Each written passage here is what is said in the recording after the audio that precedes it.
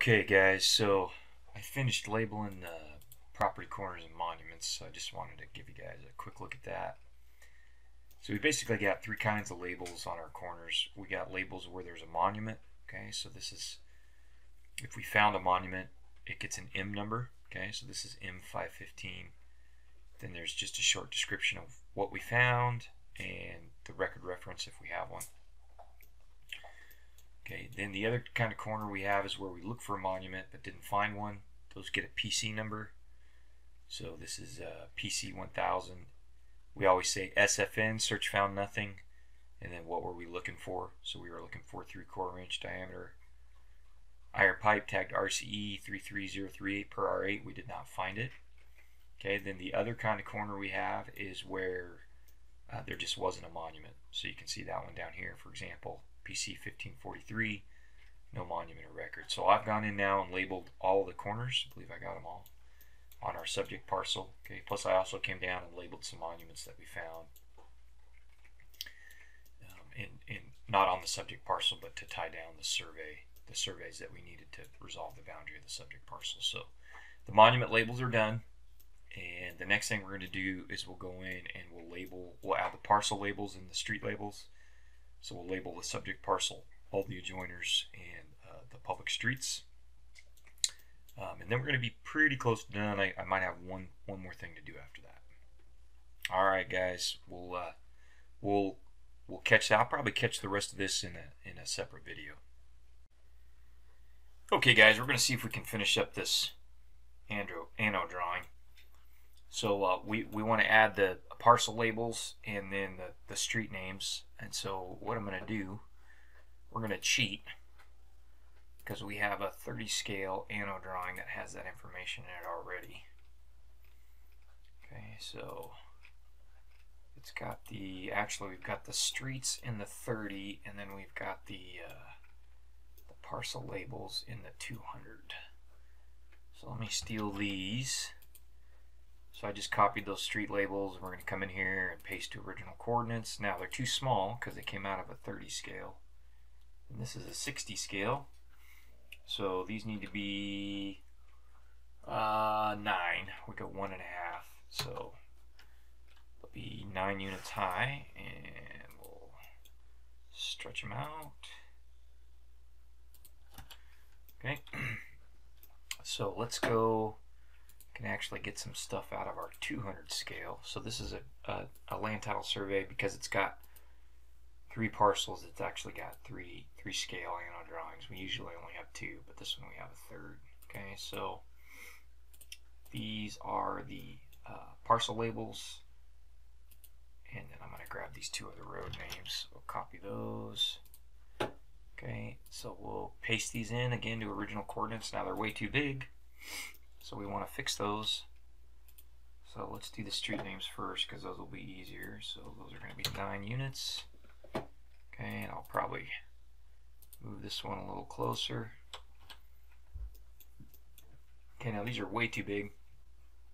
So what we want to do, I'll show you another trick here. We'll pull up our calculator. So they came out of a 200 scale drawing, and we want to go to a 60. So we can just scale those down by doing 60 divided by 200, so 0.3. Okay.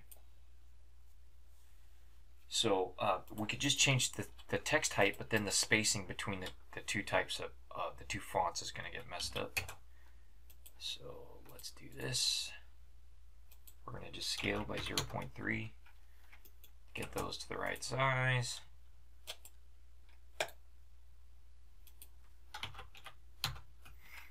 Okay, and then I try and get these, roughly centered in the parcel. Now the reason we have 2 labels here is because we actually have, there's 2 parcels, 2 tax assessor parcels, even though there's only one. Even though there's only one legal parcel.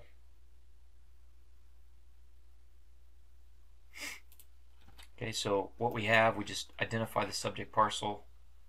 Okay, then we have the owner, so lands of whoever the owner is, and the tax assessor.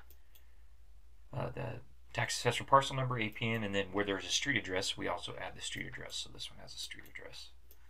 Okay. So that's about it, guys. We got the parcel labels in there. We got the street names in. Now what we will do, per the Alta spec, you have to go in and add the adjoiners. So we will go in and add the adjoiner parcel labels. They're going to be the same kind of label here, only they're not going to have the subject parcel. They'll just be this part of the label. So I can just show you as an example. So we'll have something over here for this adjoiner, and we'll just update this information. Okay. And we also like to add the vesting deed and the parcel of the vesting deed, but we're still a little unclear at this point who our vesting what our vesting deed is. We think it's going to be R1. Okay, so let's go ahead and add that. We're going to add that based on the assumption that that is the correct vesting deed, but we just need that to be confirmed by the title company. So I'm going to go grab that vesting deed off of my sheet 1. Okay, so it's this document number right here, 2019-003-6251. Okay, and I am not going to remember that, so I'm just going to copy it. Okay, so we want to go ahead and add that in here. So we're going to add this deed reference, assuming it is correct. I'm just going to put R3 in here. Okay, and then it's actually a parcel. That deed has more than one parcel, so we like to say what parcel it is. Okay, so let's go find that out.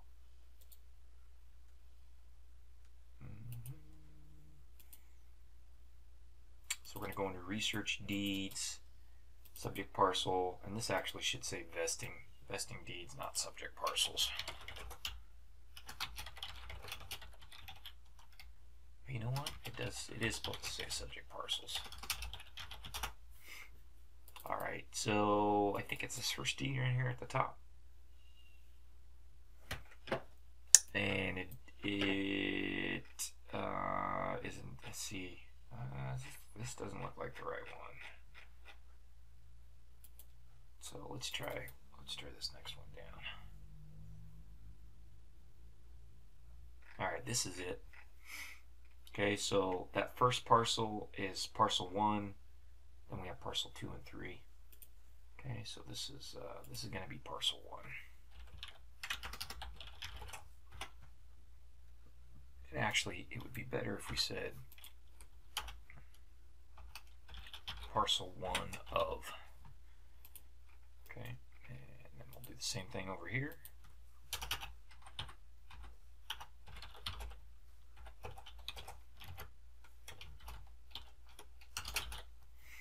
Okay, so we've got the title of the parcel, the owner, the parcel as it's numbered in the deed and the deed reference, and then we have the tax assessor parcel number and the address.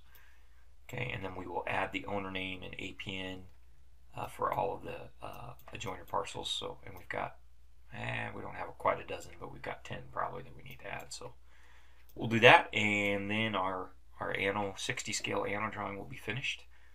So hopefully that video helps you guys understand how we put together Anno drawings for land title survey here at RH. We follow a very similar process for all of our